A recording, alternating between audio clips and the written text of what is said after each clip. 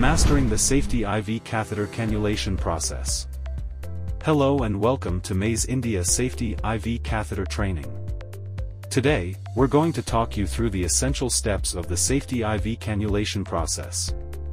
Whether you're a healthcare professional looking to refresh your skills or a newcomer eager to learn, this video is helping to guide you through each step, ensuring a safe and effective procedure. So, let's get started. Automated Safety IV Catheter Production. Let's take a behind-the-scenes look at the cutting-edge technology that goes into producing safety IV catheters.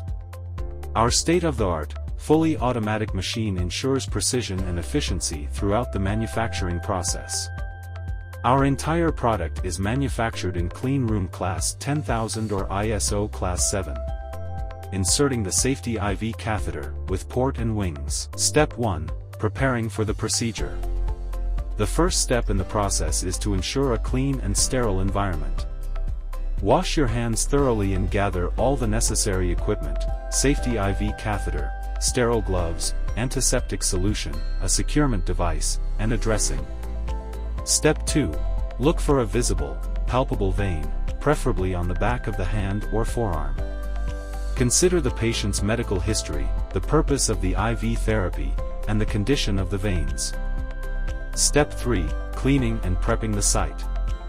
Now that we've selected the site, it's time to clean and prepare it. Use a septic technique to clean the area with an antiseptic solution. Allow it to dry completely before proceeding. Step 4. Inserting the safety IV catheter, with port and wings. Maintain a steady hand, enter the vein at the 30-degree angle, and advance the catheter smoothly. Step 5. Confirming proper insertion, flashback chamber.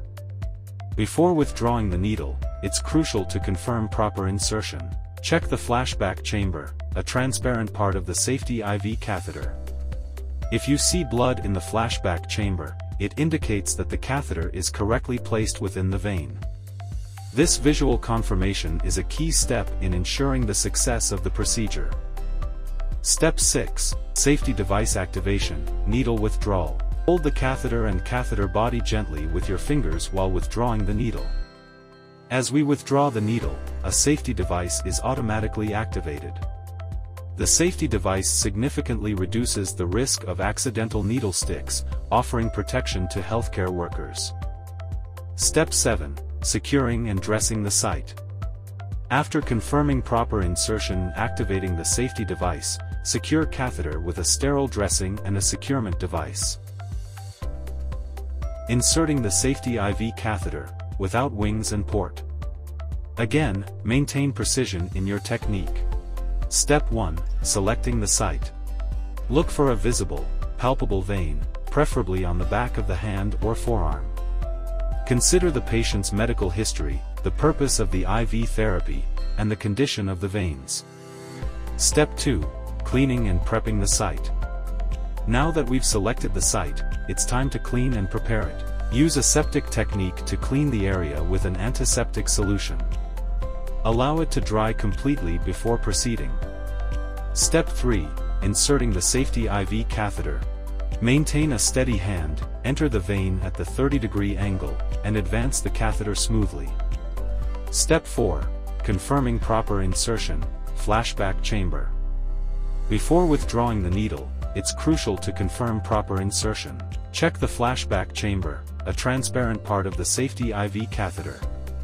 If you see blood in the flashback chamber, it indicates that the catheter is correctly placed within the vein. Step 5. Safety device activation, needle withdrawal.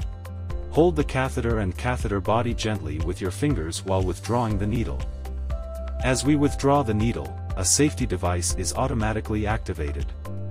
The safety device significantly reduces the risk of accidental needle sticks, offering protection to healthcare workers. Step 6. Securing and dressing the site. After confirming proper insertion and activating the safety device, secure catheter with a sterile dressing. Thank you for seeing the video. For more information about the product and training, please contact us on Giving Informations.